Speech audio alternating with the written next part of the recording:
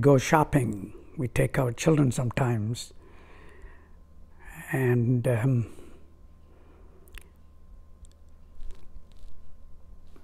they ask for things when they are especially younger, and we tell them, no, why don't you ask for something nicer? Is that all you want?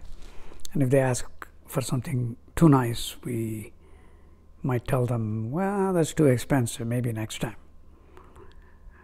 Sometimes we buy them what they want.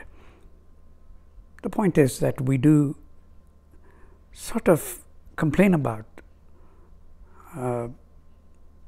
whatever they ask for.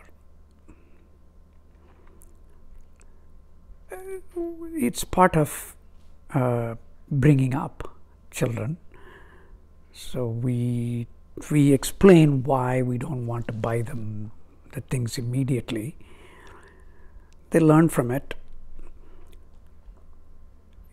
Maybe that's the purpose of today's verse. Krishna himself seems to be pointing out something, not complaining, but pointing out that humans tend to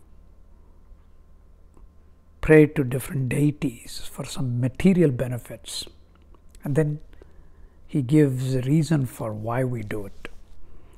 He says we do that because we do our work for material rewards.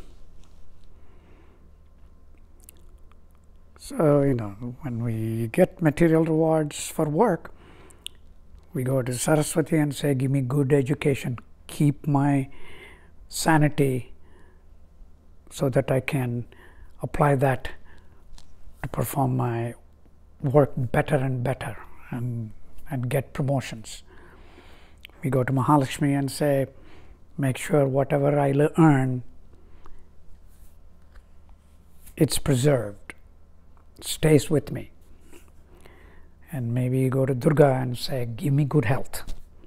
I want the strength. Even as children, sometimes the prayers are proportional to our efforts. Children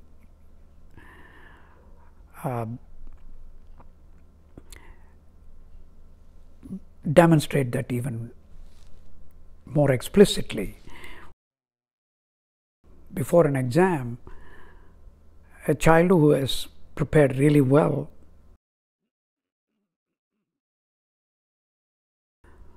might pray to God and say, God, make sure that I get 100%.